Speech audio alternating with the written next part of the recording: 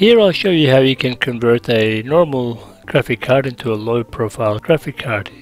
If you have the adapter, the bracket, it's easy. If you don't, you'll need to find a similar graphic card with the same outputs and steal out of that.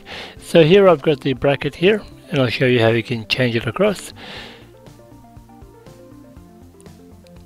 So you'll need to remove one screw holding the plate, and depends, sometimes you have a DVI like mine or a VGA, and there is a rivet connector in place, so you'll need to use pliers to loosen it and then just unscrew it and it will come out of its position.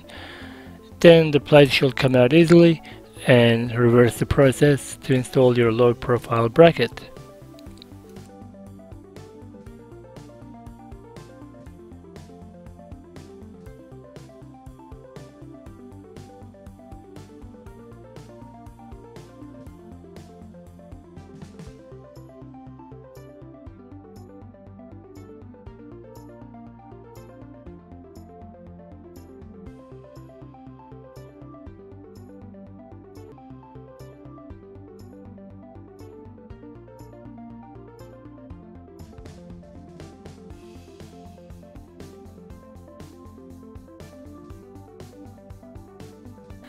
And you want to secure these rivets in place nice and secure, because when you connect the cable and turn the screws in and out, you don't want them to come loose and lose them.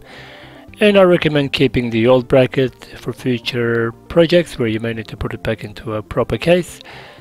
Here I've got a HP Z240 workstation. It takes a low profile graphic card, so I'm going to now install it into this. Every motherboard is slightly different, and secure it in place, and there you go. Very simple.